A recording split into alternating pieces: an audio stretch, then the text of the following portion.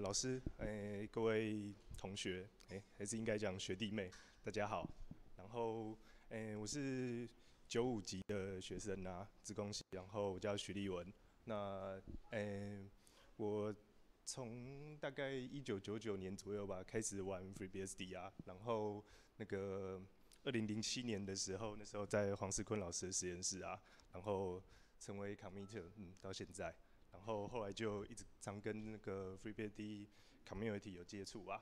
那这一次很高兴，就是旧局他刚好要出差到那个北京，然后就说，那个可不可以顺道来台湾，那个就是宣传一下 FreeBSD，然后跟学校啊、社群有些互动，对吧？那旧局他是非常长时间的 FreeBSD 贡献者，那，他当那个 FreeBSD Core Team 应该有3届还是4届了吧？那 FreeBSD Core Team 它就是在所有 committer 里面互相选举，每2年一任。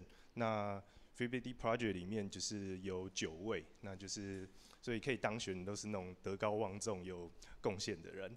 然后他同时也是那个 FreeBSD Foundation，就是 FreeBSD 基金会的董事会成员之一。那他大部分在做的事情就是那个要求赞助，然后拿到钱以后呢，就买机器啊，或者是提供那个 conference 的预算等等的，所以就是为 FreeBSD 在各方面贡献非常多。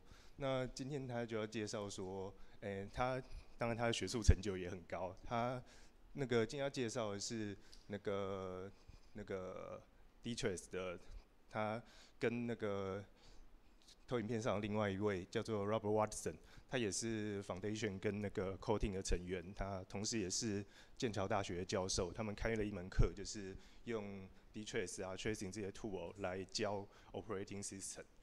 好，那现在就把时间给 George。It's your turn。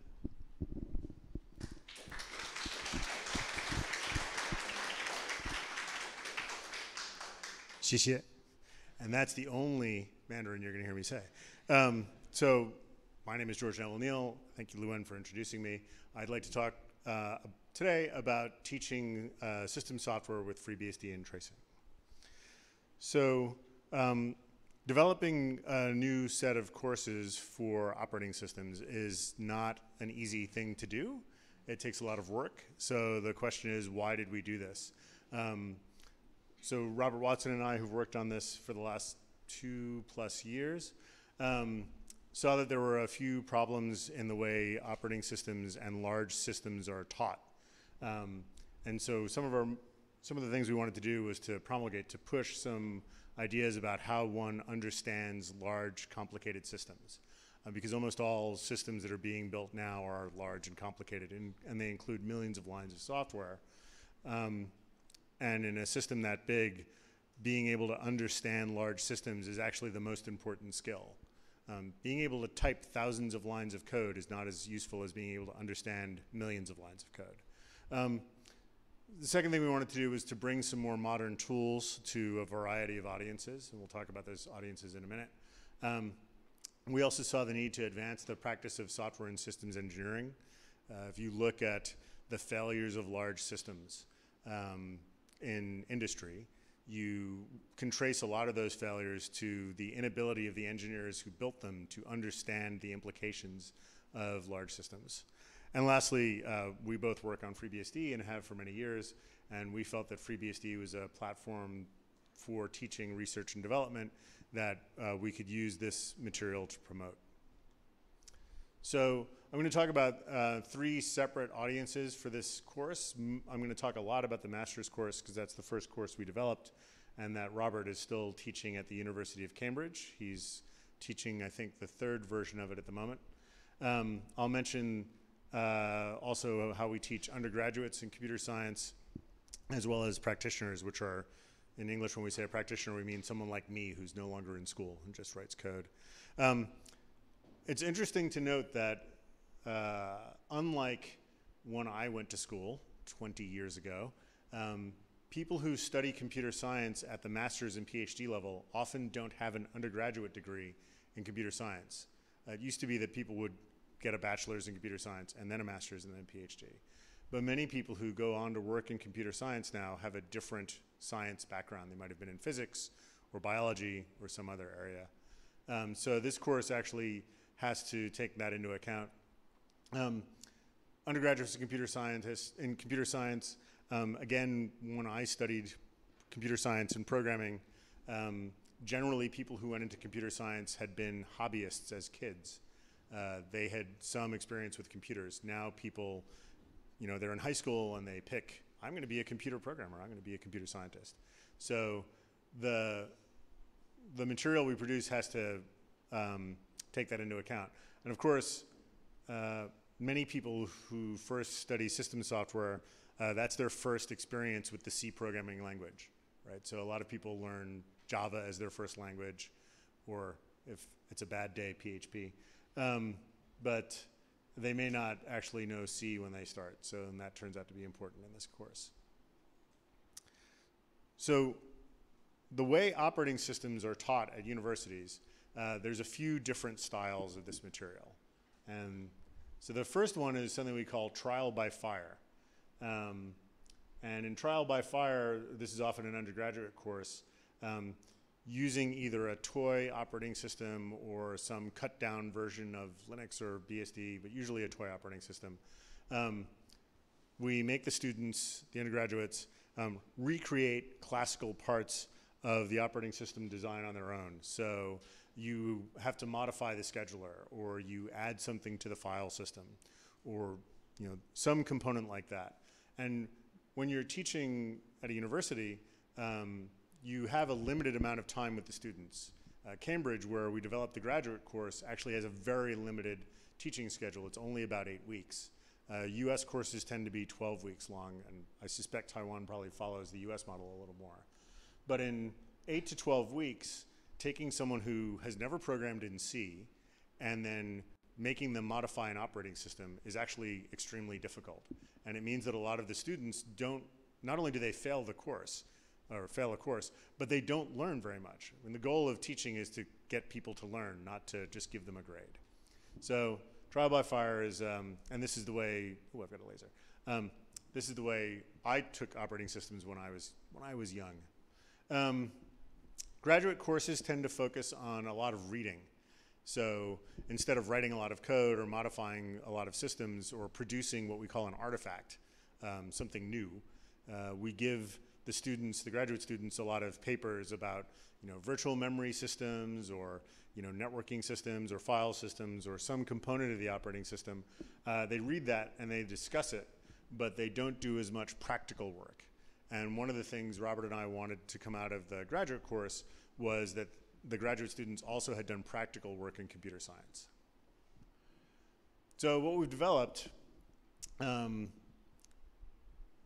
reaction to these two things is what we call a deep dive experimentation course. And this is something we've applied to the master's students as well as undergraduates as well as practitioners. The idea is that we can give you a system that you can modify without having to learn kernel programming from the beginning in 12 weeks. So currently Robert put graduate in here because this is the one that he's teaching. But the idea is that you can understand how the operating system works. And because we're using a tracing system as opposed to having people modify the underlying kernel itself, we can show them a lot more.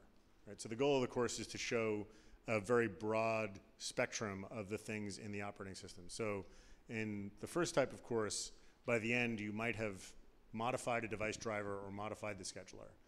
By the end of this course, you will have touched the scheduler, the virtual memory system, the networking stack, and the file system.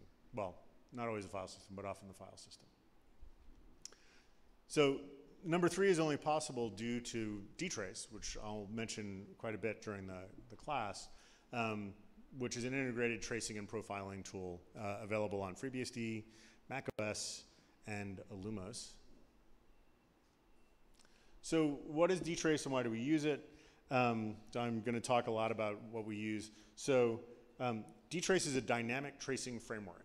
So normally when people have a bug, they either turn on a debugger or they put a lot of printfs in their code and they recompile their code. You all laugh, so I know you know what I'm saying. But what you really want, and it turns out what the company Sun wanted, was a framework for tracing that they could ship in a working kernel. So the original motivation is you're selling big, expensive computers to banks. There's a problem at the bank calls you, and the thing the bank does not want to hear your developer say is, recompile the kernel and try the bug again. Yeah, that's very bad. So the folks at Sun developed DTrace, Dynamics Tracing Framework. The goal is a low impact on overall system performance because, as you all know, if you add printfs to your code everywhere, your code runs a lot slower. So the framework itself is designed to have a low impact. When it's not on, it doesn't incur any overhead. It does this in a clever way. It's a rootkit. Engineered for safety, so the idea is that you can't panic the kernel, developed for Solaris. So why do we use a system like this?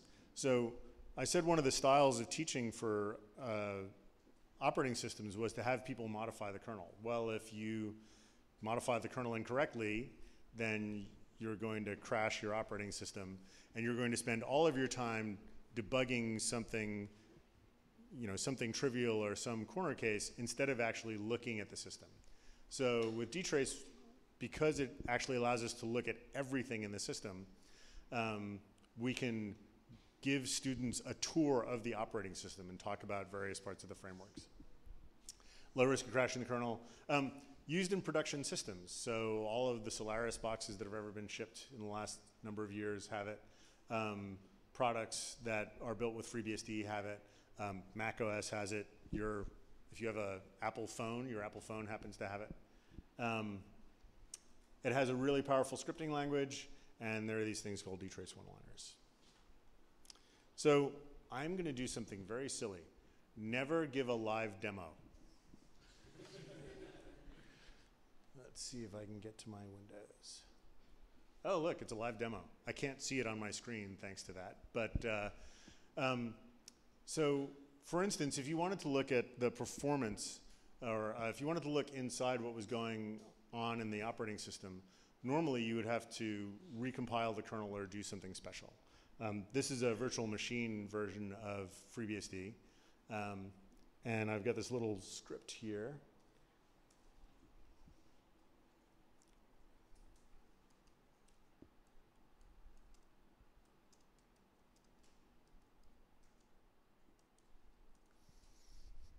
Wow, I can type blind. Okay, so now I'm exercising the file system. I'm running a find over the file system, which says go through the entire file system and touch and look at every file. Not touch it, but look at every file. Except I'm not root, so I get my permission denied. But in the background, I'm actually running this dscript.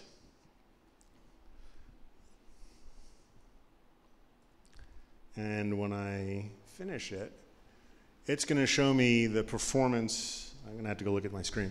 It's going to show me the performance of everything in the system, what took up all the time. And you can see that there's a bunch of these things in the kernel, which we're not going to talk about at the moment. But it's telling us where the time was spent. Now, doing this without this tool would have required us building a tremendous amount of software. So the idea is that when we teach people about operating systems, what we do first is we talk about the structures. So if you've taken an OS class, I'm sure you've seen someone describe the structure of the file system. But with that description, using some very simple code,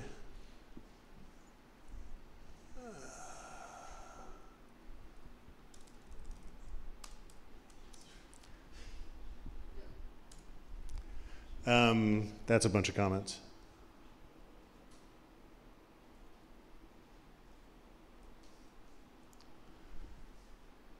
Usage. There we go. Using a little back further. There we go. Using less than 100 lines of scripting code, not C compiled code, not C++, I didn't have to build anything. I can start analyzing the performance of the kernel, and I can start explaining the performance of the kernel to a class, right? And so that's one of the reasons that we've used this technology. For once, my live demo actually worked. Let's see if I can get back to my slides. And so this is my canned example. So operating systems are large, complex pieces of software. And the main interface from user programs to that software is the system call interface. So you can see here that there are 2,148 matched probes. And what that means in DTrace is there are 2,148 points of system calls that I can look at. Actually, DTrace automatically creates all of the probe points for you to look at. So there are over 50,000 probes in most systems, macOS, FreeBSD. But for just system calls, there's over 1,000 system calls, and each one has an entry and a return point, and you can look at all of them. So this is a canned example of just look at all the system calls. And DTrace is low overhead enough that if you start tracing all the system calls, the system doesn't come to a halt. Right? Imagine if you put a printf in every system call in a kernel. The system would get much slower. So what do we teach people? So for the master's students, we're trying to teach them two things. First of all, we're trying to teach them how to understand large systems, but we also, because they're graduate students, we need to teach them the skills they need to do research. The goal of a master's course, particularly at a school like Cambridge, is to lead people onto a PhD and to do systems research. So we teach them both methodology and practice, right? So what are the methods by which they can evaluate the things that they're building, as well as what are the best practices to do that. And our goal all along is always to look at real world operating system artifacts. So many undergraduate and graduate courses are taught on toy operating systems that aren't complete and that you would never actually use in a real production system.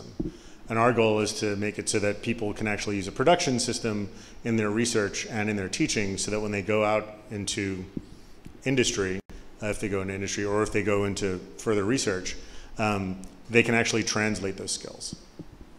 We also have to teach them scientific writing and presentation as graduate students, which is interesting. And then we have them read a bunch of original systems research papers. So I said that we don't have a lot of time to teach them. It's 6 one-hour lectures, 5 two-hour practical labs. The labs are geared to have the students explore the system, and we'll look at some of the labs in a minute. They have assigned readings, and then we assess their lab reports.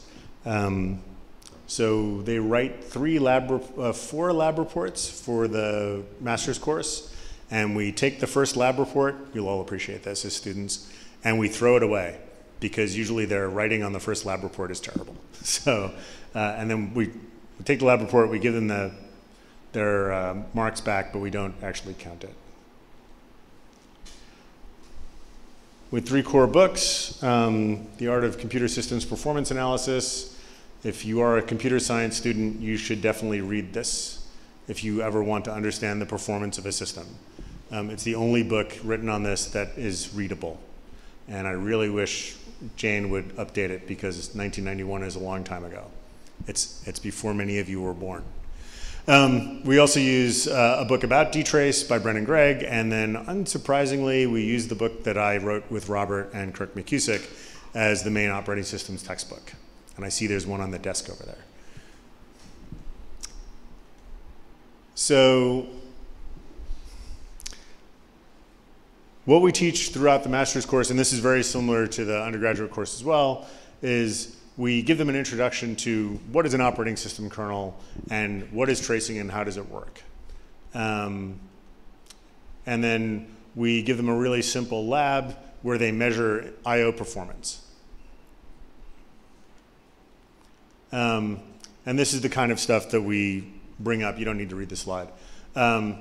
We talk about the course, we talk about general purpose operating systems, and we get people to sort of all understand what we think of as an operating system. Right? So if you ask people now, if you often ask students what is an operating system, they usually don't really know. And so we have to sort of get them to understand what an operating system is generally, what it's supposed to be there for, what its purpose is. Then we do things like this. We talk about kernel tracing and how it works. And this is actually a diagram of how DTrace works within the FreeBSD kernel. So this is kind of an eye chart. It's a little small.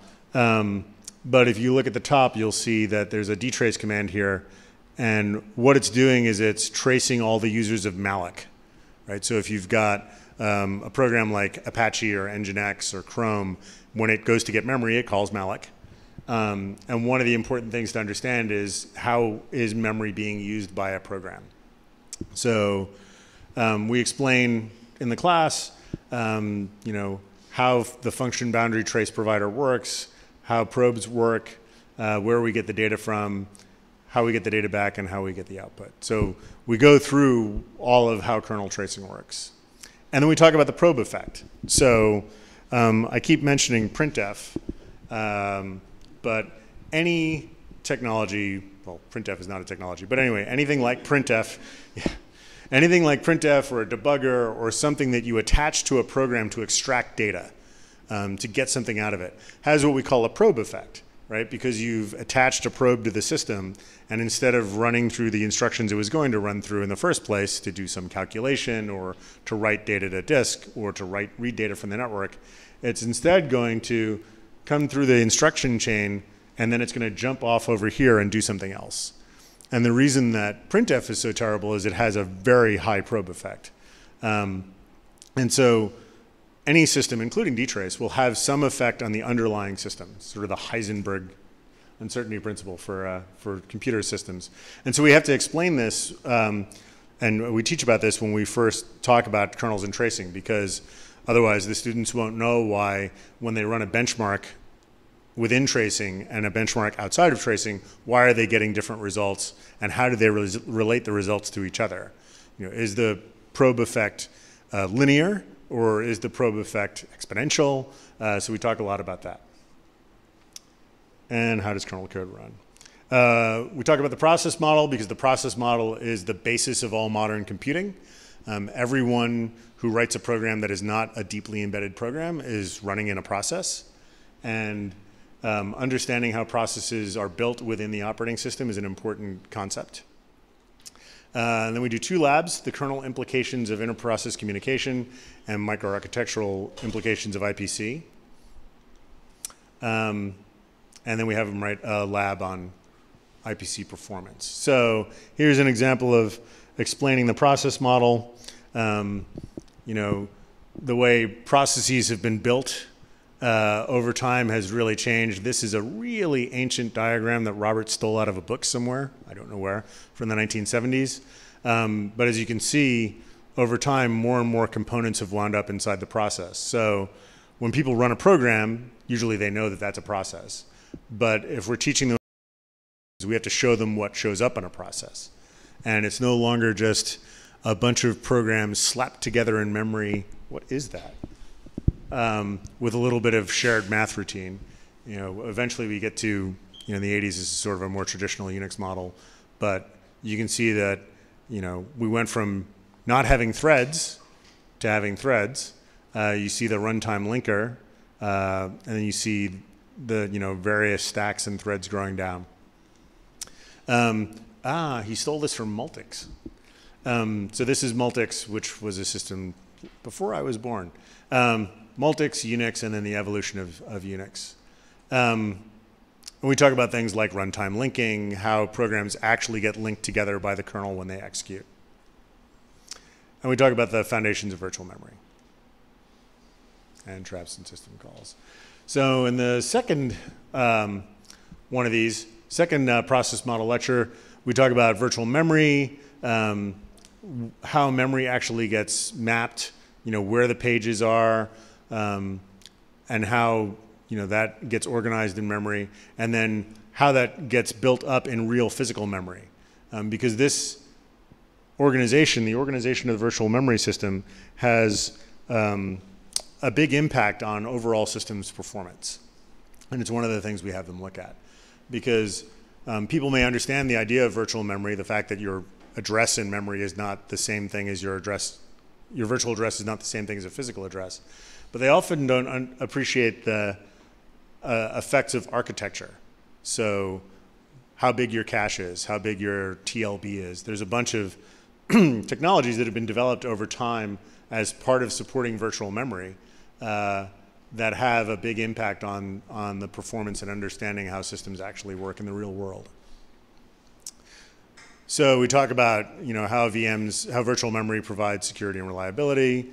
We look at system call trap performance using DTrace. So one of the basic measures of the performance of an operating system is how little can it execute while doing the job it needs to do.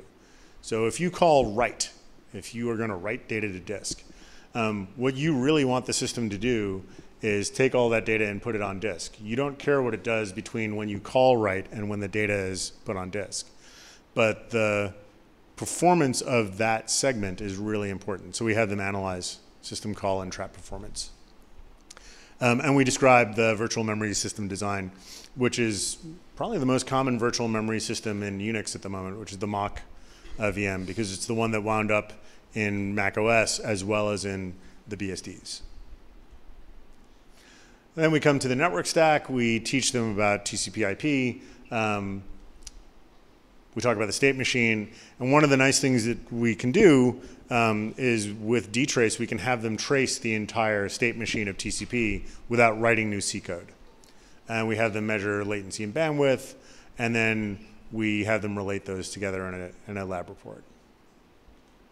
So here's our little examples of networking the sockets API. This is what actually happens to your write when you write to disk, write to network or read from the network.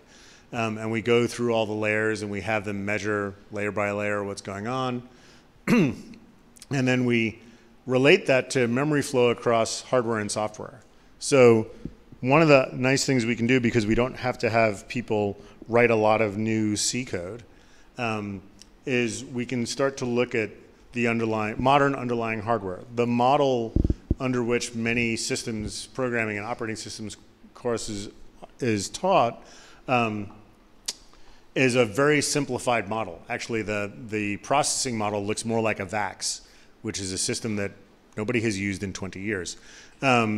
Real computers on that computer or even your phone or a server are much more complex from a hardware standpoint, and that complexity actually affects the way the operating system works. So the effect of multiple cores, the effect of multiple caches, and the effect of moving data from the network through the memory subsystem is actually visible using a system like DTrace.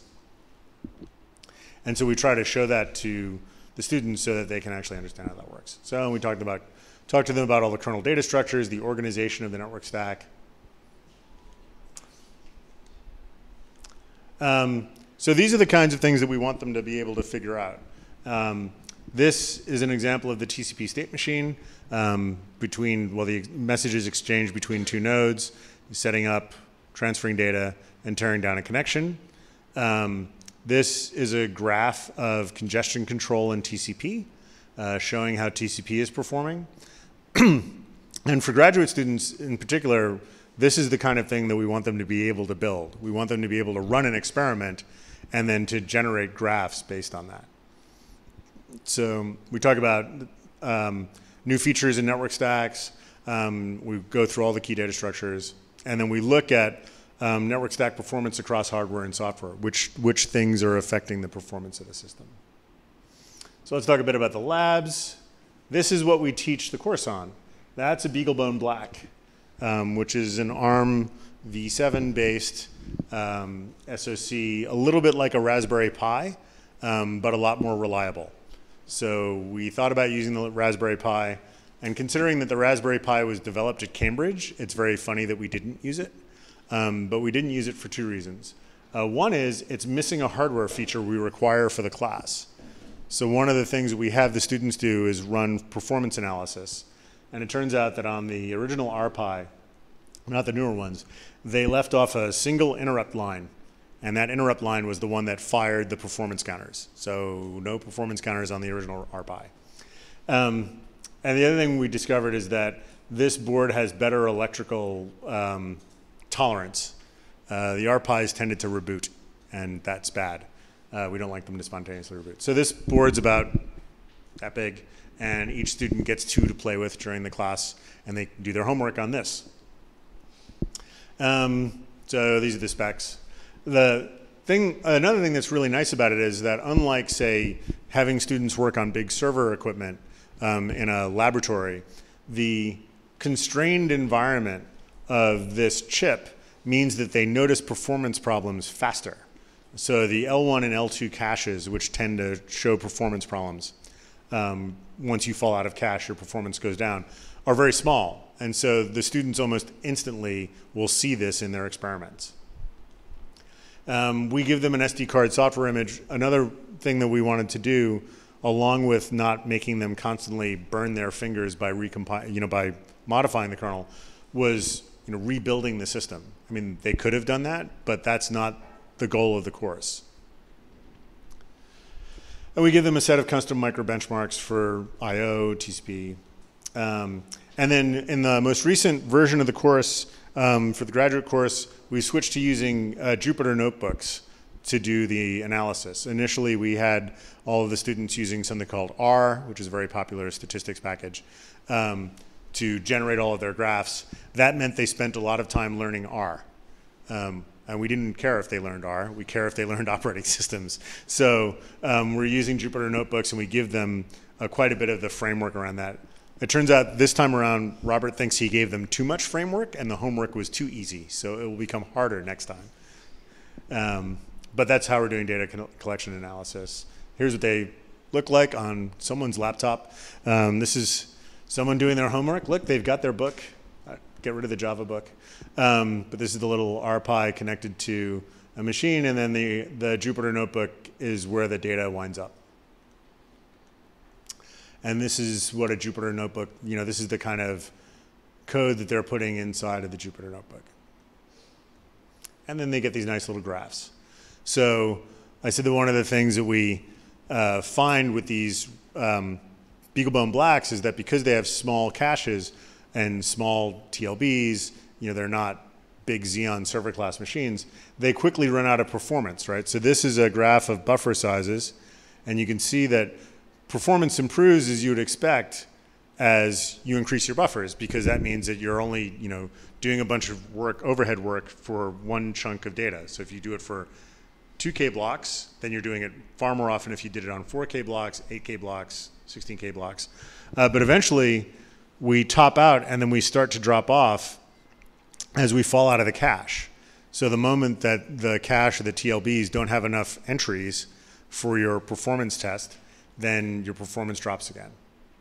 And this is the kind of thing that we want the students to be able to reproduce. Here's another good one. This one shows very clearly where all of the performance problems are. This is a POSIX I/O benchmark. So this is just moving data back and forth. Again, you can see performance really gets much better. And then we fall out of the L1, and it starts to drop. And then we run out of TLB entries for the VM system, and then now we've fallen out of L2, and then suddenly data drops off unless you have B0'd the buffer when you start, like if you've touched all the data. And this was reproduced by a student, right? This isn't our example. This is they did the homework. Right. And so what we're doing here is, so for people who've done a little bit of, people who have a background in some computer science, they think, oh, fewer system calls, larger buffers always will perform better. But it turns out that these things like caches and VM systems, so this is a TLB, really matter, right? So most people assume that if I can move 2 megs of data or 16 megs of data or 32 megs of data, if I just keep making my buffers larger, my performance will improve linearly. But it turns out that that's not true because of a lot of underlying effects. So we have them write a bunch of lab reports, as I mentioned. This is so that they can prove that they did the homework. We focus on a few things. One is writing, because as a graduate student, you have to write. You're going to write papers. And we want them to write good papers, and we want them to write papers to get accepted at conferences. So we need to help them improve their writing. Also, teaching them the scientific method, which turns out is not taught to undergraduates sometimes. And then things like variance and error. If you ever want to get a 0 on a paper you give to Robert Watson, don't have any error bars, right? Just have a flat line with no error bars. You need to have error bars. And then explanation of results. So one of the last labs we have them do is that they derive the TCP state machine. So if you look at the original specification for TCP, it has a diagram that looks like this. Or if you look at the design and implementation book or the Stevens book on TCP/IP, you'll always see this, see some graph that looks like this, that sockets start in a closed state and then they go either to listen or they connect via consent, this very complicated state machine, which is how all of the internet works, at least for TCP. But it turns out that this is not, well, this one, which is derived, is more honest than the specification. Because as we all know, there are specifications and there are code, and they don't always work the same. So by using tracing, coming back to the DTrace point, and being able to look at TCP as it executes, as opposed to just assuming that the diagram is right, the students are actually able to derive a real TCP state machine diagram and also find bugs. So we've had students, actually the first year, one of the students found a bug, an old bug in the TCP stack that was very rarely triggered, but was triggered by the lab. So that's what we've been doing in the graduate course. What are we going to do next? So I can't believe I've been working on this for 3 years. So Robert first taught this in 2014. We spent the summer developing the course originally, and then 2015, 2016, started refining the material, and then this time around is when we added the Python notebooks, Python Jupyter notebooks. And we are scheduled to open source all this material again in February. So one of the other things about this course, and one of the reasons I present this at universities, is we're trying to get people to teach the same material. We've actually built up all of this material on a GitHub repo and on a website so that other universities can start using it as well. I'll talk briefly about the undergraduate course, mostly as comparing it to the graduate course. So obviously for undergraduates who don't have a lot of background in computer science or who are just learning computer science, usually operating systems are taught in the third year of a 4-year program, generally, third or fourth, usually the third year. But often undergraduates have very little background material themselves in operating systems, so we have to teach them a lot more. We need to talk a lot more about why. Like, why do we have virtual memory? Right, so that's a good question. A lot of people just sort of take it for granted, but they don't know why it's there. So we go into the why because the why motivates the things that make VM work, virtual memory work. It's really important that we have to pace the material. I just recently, in the summer I taught an undergraduate session of this, and with graduate students, you can sort of say a bunch of things and then make them go do the work. With undergraduates, we have to stop and make sure they understood us and repeat, or the class will be lost. We don't like that. And then the big goal for me in the undergraduate course is get them to understand how a whole system works all at once, usually by showing them a large piece of system software. So things that we wind up teaching more of and explaining more of in the undergraduate course are things like mutual exclusion, right? So this is the classic thing where 2 pieces of code on 2 different cores can't be touching the same data structure at once. But why? How does it work? What is a deadlock? What does a deadlock look like? We talk about virtual memory in depth. We talk about file system principles and networking principles. Many people, even those who've taken some networking courses, usually networking courses focus on TCP at the programming level, not about how TCP works. So the concept of asynchrony or a loss of packets in a network is something that a lot of students may not get in their networking course. And we talk about the name cache. And lastly, the example that I always give them at the end of the class is actually one of my interview questions. So when I interview new students at companies, I make them answer a question like, what happens when when a web page is loaded over the internet, and I make them talk about it in depth. So the example we give them here is, look, there's some data, and we go all the way through from generating a process like sh, which will fork, which will exec, which will generate a master program, which will allocate a bunch of memory pages, and then somewhere in the internet, some other shell forks and execs Chrome, and now you have Chrome, and it's got a bunch of memory pages. And then the server on the top is going to open a socket. It's going to bind to that socket. It's going to listen on that socket. Chrome is also going to create a socket. It's going to connect to the foreign server. It's going to write a request. That's going to be read by the master. And then Chrome is going to block in read, waiting for the data coming back. So the master is going to open a file. It's going to read the file. It's going to dirty a page. So this is where we talk about the virtual memory system. We load data from disk. We put it into virtual memory. If it's a well-behaved server, it's going to close the file. It's then going to write it to the network. The read will complete. That data will appear on the other side. Chrome is going to close the socket, as will the master, and they will do the four-way close for TCP. The connection will disappear. Chrome will exit. Nobody ever uses Chrome this way. Chrome runs forever until it runs out of memory, which is usually in about 3 hours, but let's leave that alone. Chrome will exit. The shell will collect the exit code. Oh, wait, I've left a bunch of memory behind, right? And so we ask them the question of, why is this here? So we walk by the end of the undergraduate course, we expect them to be able to answer, using DTrace, all of these questions. How does all of this work? Where would I look in the operating system for this? And that means that by the end of the course, they really understand a large number of components of the operating system and how they interact. One of the problems that I have with the way sort of the toy courses are taught is they don't focus on the interaction of components.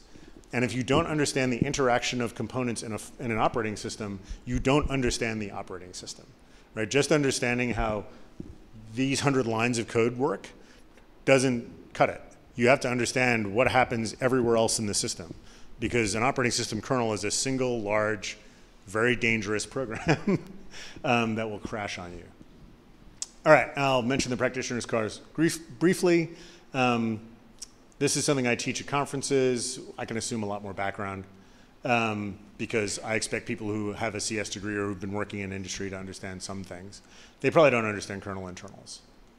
The idea here is more to give them tools to solve problems. It's taught over 2 days. We teach them similar things to what we teach the masters and the undergraduate students, but we teach differently. We're still talking about locking the scheduler. It's still an operating system. But we teach it via a set of worked examples. So for an undergraduate course in particular, I have to show diagrams of the virtual memory system and talk about how the virtual memory system works and talk about the data structures. But for someone who just wants to apply these things, we just give them a bunch of examples to work through, and we talk about what those mean with less of an emphasis on the theory. All right, so this is my thank you slide. These are all the people who've been working on these courses. Ruslan, Mark, Ed, Andy, Bjorn, and the foundation, FreeBSD Foundation, has actually supported this work, supported my time on the work, and Robert's as well. So I mentioned that this is open source because we wanted to develop a course that we could share with everyone, right? We wanted to really improve, and actually if you want to write something down, steal the last link goes everywhere, teachbsd.org. So all of the original slide decks were written in Beamer because LaTeX is way better than PowerPoint. But it turns out most people teach in PowerPoint now, which is really depressing to me. So I've been converting all my slides to PowerPoint, which is just, it's really sad. Such is life. So on the website, you'll find the slide decks. They're being worked on right now. I think Robert's mostly done with the masters. I'm a third of the way done with the undergraduate. Practitioner course will be done before March. This leads to a GitHub repo. So if you use the material or you like the material and you want to send us a pull request, please do. Although pull requests for PowerPoint, I don't know how that works. but you can also send us mail. So we have things like teaching guides, problems and solutions, marking guides. We have quizzes and final exams, but those are not public because it turns out students will go find them. And then all of our scripts. We're eventually going to do video versions, and it's all under a BSD style license. So the idea is that people can just take it. You don't have to do anything else. And I think that is my last slide. So, any questions about that? Yes? So for your master's course, where you ask students what to analyze instead of implement subsystems, does the trade-off field satisfy?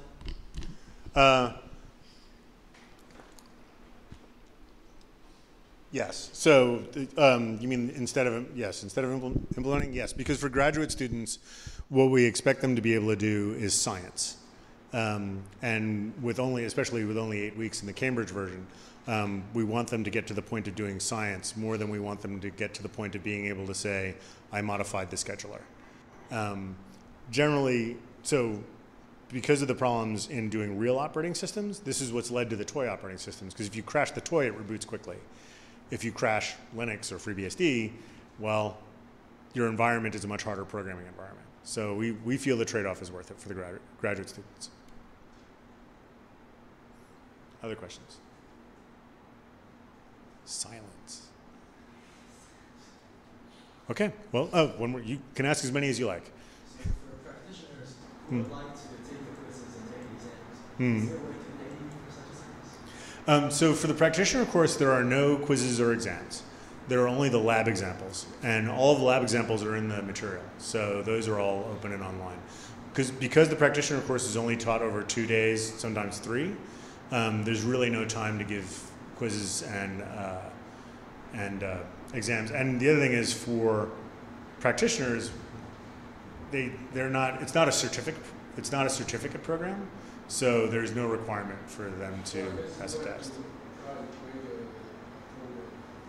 Yeah, I was trying to. Okay. Yes. The BeagleBone Black? So I'm sure it's pointed to from there, but yeah, the BeagleBone Black, I'm sure you can get them here. They're about $50 US. They're not very expensive. Yes. So if you go to FreeBSD.org, there are images for the BeagleBone on FreeBSD, and you can just burn it to an SD card and boot it. We will also be hosting images with the tools, with the extra tools, but you can install FreeBSD from the website onto a BeagleBone today. Other questions?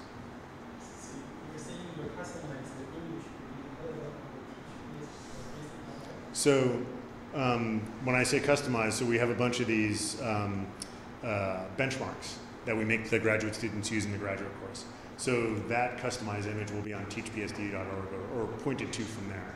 But if you go to FreeBSD right now, a standard FreeBSD install, which includes DTrace, is there to just play with. And mirrored here, right? Yeah, so there's a mirror of it in that room, one of the servers. All right. Well, thank you very much.